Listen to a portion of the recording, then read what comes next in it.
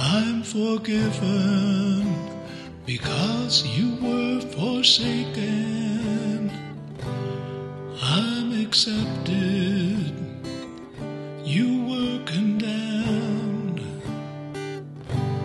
I'm alive and well, your spirit is within me, because you died and rose again. All of our thoughts are transparent to God, but the Apostle Peter's thoughts were transparent to everyone. I would venture to guess that either his mother didn't drill the maxim to think before you speak into his head, or he just didn't listen. From what we know of Peter, possibly because he was too busy talking over her. I'm also guessing his dad didn't tell him that it was better to remain silent and be thought a fool than to open your mouth and remove all doubt. Peter had been hearing what Jesus said about the church being accepting and welcoming and always dealing with conflict, keeping the goal of reconciliation in mind, and all of us being as one in fellowship with one another in Christ. He had heard Jesus teach of the Lord's Prayer, and in that prayer, we are to ask God to forgive our debts as we also have forgiven our debtors. He understood when Jesus taught that the faith that saves us also transforms us so that we are a forgiving people. He had heard the rabbis teach that we should forgive others up to 3 times. But Jesus had hit the topic of forgiveness so hard, so many times, Peter blurts out, "Lord, how many times shall I forgive my brother or sister who sins against me? Up to 7 times?" How to translate Jesus' answer isn't completely clear. He either said, "I tell you not 7 times, but 77 times," or, "I tell you not 7 times, but 70 times 7. It just depends on what translation you read. Which is the better translation doesn't really matter here. The point being that we forgive others so many times that we lose track of the count, as forgiveness becomes our internalized mode of relating to others. Jesus then makes this point by telling a story, the parable of the unmerciful servant. The cast in this story is made up of a king, the big debtor, the little debtor, and the whistleblowers. The day rolls around when the king is ready to balance his books. The big debtor walks in. The king says, "You owe me over $7 billion. That's the value of 10,000 talents in today's dollars. Big debtor checks his pockets and admits he can't pay.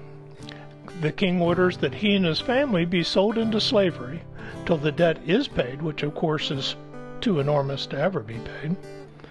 Big debtor freaks out, begging for mercy. The king takes pity on him and forgives his debt. A happy ending? But the story isn't over. After experiencing this mercy, the guy who owes $7 billion walks out and happens upon the little debtor, who owes him about $14,000, the value of 100 denarii in today's dollars. He grabs the little debtor, chokes him, and insists on payment. The little debtor uses the same words to beg for mercy as the big debtor had, but the big debtor wouldn't hear it. He had the little debtor thrown into jail until his debts would be paid. Now, not only had the big debt been forgiven, but the big debtor could expect passive income, as the little debtor's family tried to pay back his debt and buy his freedom. Surely this was the big debtor's happy ending. But there were some whistleblowers among the 2 debtors' fellow employees who told the king what had happened. That angered the king, and he handed the big debtor over to be jailed and tortured until the $7 billion was paid off, which of course means forever. In case the point of the story was too subtle, Jesus tells the disciples, "This is how my heavenly Father will treat each of you. unless you forgive your brother or sister from your heart. How big was the debt we owed when God forgave us? Could anyone else owe us a debt so great as we owed God? How can we ever be unforgiving when we have been forgiven so much? Ironically, for us humans, to forgive is to loosen not just the debt bound to the forgiven, but to let go the resentment and hurt we feel toward the offender and our need for the offender to do something to expunge their debt to us. Forgiveness, in other words, is the only way in which we can be free from the burden of our past wounds and resentments. That is what forgiveness is. But there are also misconceptions about what forgiveness is or means. For example, there's a difference between forgiveness and reconciliation. Forgiving someone doesn't mean reconciliation with someone. Last week's reading on dealing with conflict makes that clear. There is a difference between forgiveness and enabling, tolerating or continually subjecting ourselves to the abuse of another person. Again, the Bible's teaching on dealing with conflict means we separate ourselves from those who might continue to harm us or vulnerable ones we are responsible to protect. We must even remove ourselves from relationships where our continued presence further enables someone to harm themselves. Likewise, we have a responsibility to go to the authorities when we know such evil is being perpetrated on another, to be the whistleblowers in today's parable.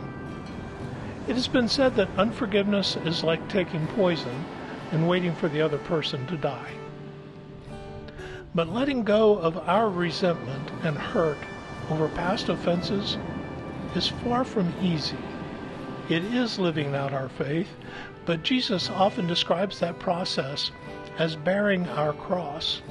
It is the work of the Holy Spirit which we must receive. To work through these past offenses, especially if they were traumatic, may take years of counseling or therapy, but it is possible to be substantially freed from the burden of resentment. Perhaps we can all take a step in that direction, starting now. Maybe it's time to let it go.